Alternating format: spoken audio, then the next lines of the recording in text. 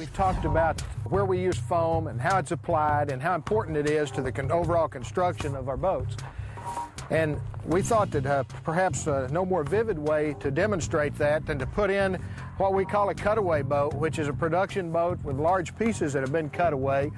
And we use this in a lot of the boat shows to demonstrate just what we've been talking about, and that is that our boats will float above the water even with large pieces cut out when they're in a fully swamped position. So this boat will begin to take on water real rapidly, and you can begin to see how important this is. Even though all boats are required to have foam under 20 foot, it's a Coast Guard, U.S. Coast Guard regulation. We begin where that Coast Guard regulation cuts off, and that's a trademark of Ranger product. You can see the water is beginning to spill over into the interior and filling up on the inside. And the foam flotation obviously is for safety purposes is the number one reason for us doing it. But inside the boat, where we have large pieces of foam inside, it lends to that one-piece feel. So we're trying to fill every cavity that's not used for something else with this flotation material.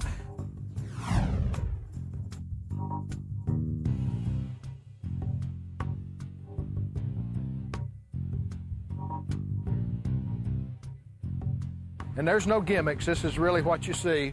We've cut away large sections of the boat to illustrate not only the flotation but the stability of this boat. You can see that I'm floating freely, and safety is a big part of what we do and are very much concerned about.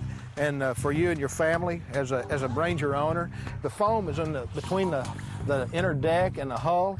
And I hope that this is really helping you to understand this is a standard production 520 and it's fully rigged, in fact, with the EFI engine and all the batteries, oil tank and the charger, just like you would have a fully rigged boat. So this isn't by no means a gutted out boat. This thing has everything that you would normally have, and you know, it's weighted with fuel in the tanks and everything. So we're really looking at a real live article. About as much water as this boat's going to get, even with these large pieces cut out, is about 4 or 5 inches of water in the cockpit area.